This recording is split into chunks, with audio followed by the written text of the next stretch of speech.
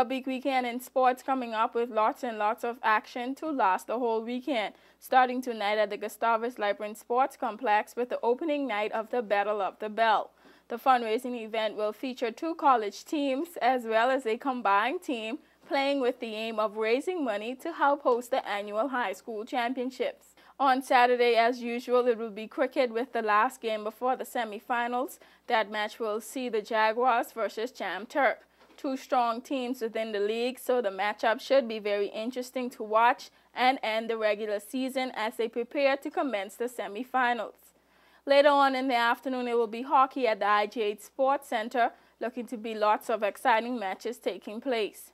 Action will also be going on at the soccer pitch with the men's league getting some playtime in as they progress in the 2009-2010 season. But all the excitement will be happening down at the Gustavus Library Sports Complex with the closing night of the Battle of the Bell when the Provo campus basketball team goes up against the Grand Turk campus basketball team for the bell and bragging rights of the fundraising event.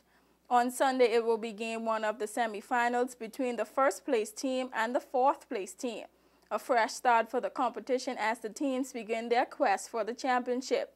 Wrapping it up on Sunday will be more action down at the soccer pitch behind IG8 with the Women's League putting in some game time on the field. For WIV4 Sports, I'm Tiana Thomas.